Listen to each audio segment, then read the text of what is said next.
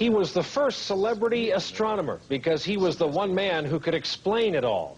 He made the complexities of the universe understandable. He made the cosmos fascinating. Carl Sagan was the people's scientist. As a child growing up in Depression-era New York, his imagination was captured by the stars, and he decided to become an astronomer. And later, he became a star. It was the PBS series Cosmos that made the academic a celebrity. For 13 episodes, it retraced the evolution of the universe and was watched by at least 500 million people around the world. For Sagan, it was all about sharing his love of science. We find out grand issues like the origin, nature, and fate of the universe. I'm not very good at singing songs as well. Here's a try.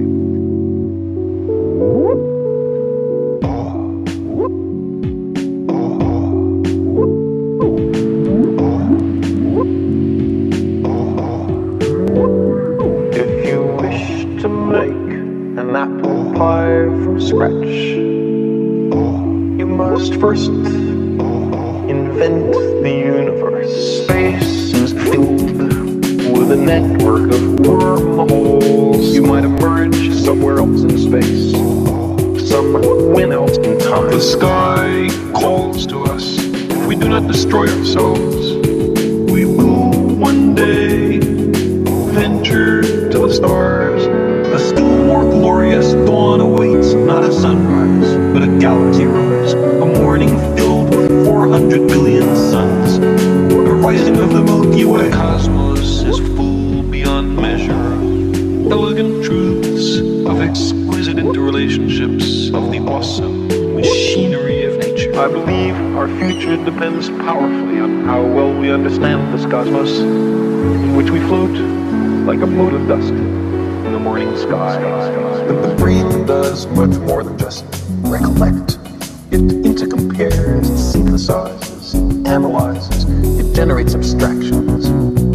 The simplest thought, like the concept of the number one, has an elaborate logical underpinning. The brain has its own language for testing the structure and consistency of the world. A still more glorious dawn awaits, not a sunrise, but a galaxy rise. A morning filled with 400 billion suns. The rising of the Milky Way. The sky calls to us. If we do not destroy ourselves, we will one day venture to the stars.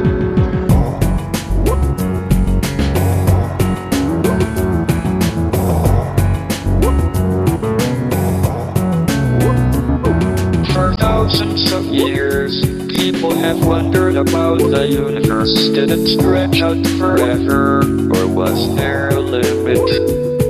From the Big Bang to black holes, from dark matter to a possible Big Crunch, our image of the universe today is full of strange sounding ideas. How lucky we are to live in this time, the first moment in human history when we are, in fact, visiting other worlds.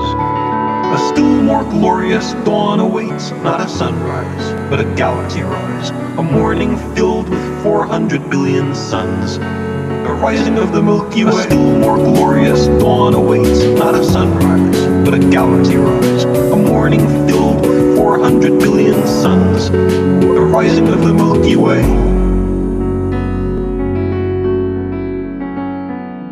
The surface of the Earth is the shore of the cosmic ocean. Recently, we've waded a little way up, and the water seems inviting.